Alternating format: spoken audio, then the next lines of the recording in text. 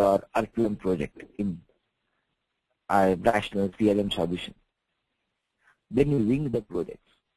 Then you transfer the blueprint because you want to get your requirements and entire traceability of your blueprint requirements in Solution Manager. So you transfer the blueprint and you get your test cases and your test requirement hierarchy.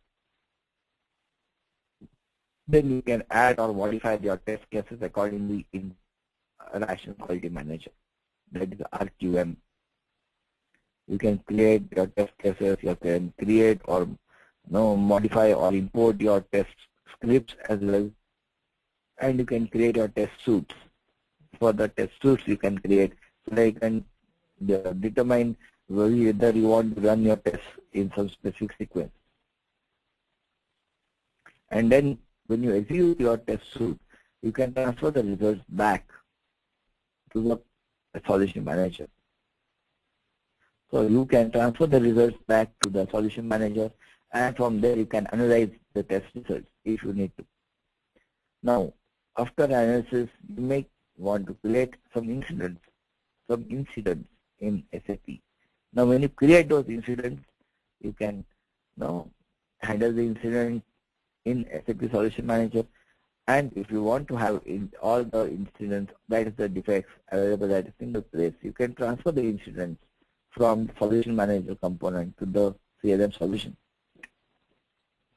There is the Application Lifecycle Management solution.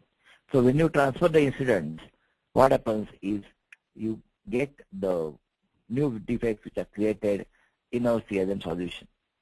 Either you can execute the test in the CLM solution and create the defect, or you can even transfer the incidents from your incident management application. And of course, you can handle the defects. It means you can resolve those defects. You can do the retest.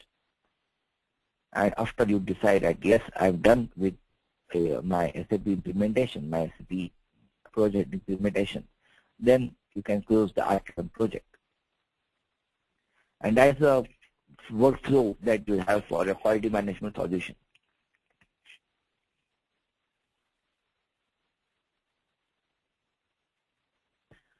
All right. So what are the quality management solutions?